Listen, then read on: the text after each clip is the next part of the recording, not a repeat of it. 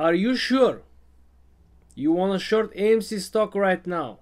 I want to see Motley Fool asking this question, Ken Griffin, and I want to see his reply though. This is priceless. Anyway, guys, why AMC is running like crazy today? It's not because of the settlement period for the call options expired in the money last week. This is supposed to happen on Thursday because settlement period usually is on Wednesday. Today is just Monday, guys. I know the hype is big, but we have to stick to the numbers. Also, I think the options expired in the money contracts were around 40,000. So the price action won't be amazing, right? It will definitely help and boost the price action on the day after they have the settlement period for buying back the options. But today things are looking very, very good, guys. Already 5.3% gains for the day. We lost some gains. We were way above $43. Now we're 42.80, 42.90s. Very, very good. I would say even just think about it. For 1 hour, we jumped from 6 million volume all the way up to 25 million. You understand how fast people are changing the sentiment when they see the gains, when they see that there is a lot of traction on the stock. Like I said, usually, in my opinion, people are more active when the stock is in green, when the stock is in upward direction. People are actually prefer to buy on the higher levels rather than buying the dip. I know there are some people who kept buying the dip, who enjoy buying the dip, but the majority of the people, I'm judging just by the volume levels, right?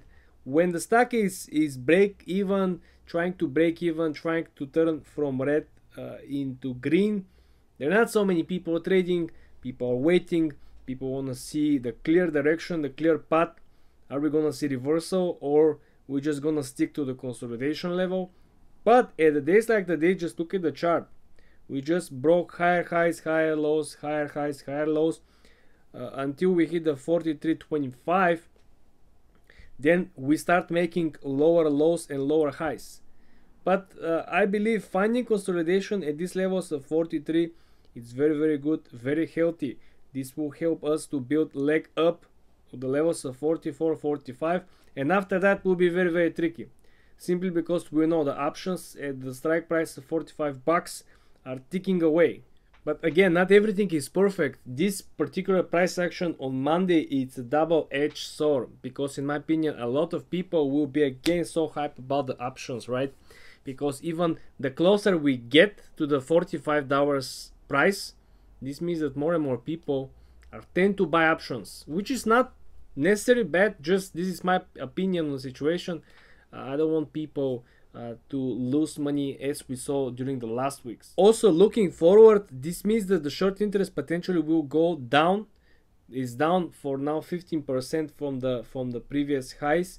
The higher it gets, the lower the short interest will go, in my opinion, because it will be much harder and expensive for new short sellers to enter or even double their previous position. So like I said, this particular price action on Monday, it's a double-edged sword. It couldn't bring only the positives to the stock, right?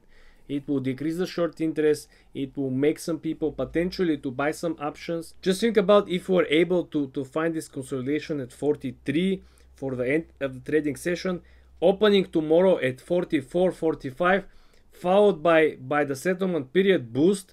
Who knows? We can skyrocket to even 40 bucks. Depends on the consolidation levels of each of these trading sessions. And looking at the current dark pool data, my dear apes, we're talking about 73, very close to 74% dark pool trades at the time of 11/24. Again, this is not something new. Usually before noon they have around 70% dark pool trades. In the afternoon you will see the same exact percentage. When we do the follow-up, it will be around 65, 64, 66%. In the afternoon they tend to use less dark pool because we have higher volume. It's like a snowball effect. People look at the price action pre and around noon, and the afternoon they take positions. So this is why you will see lower percentage from the dark pool in comparison with the one that is now before noon. Very, very, very bullish, guys. The chart looks bullish. The numbers are bullish. This is something also that we have to talk about.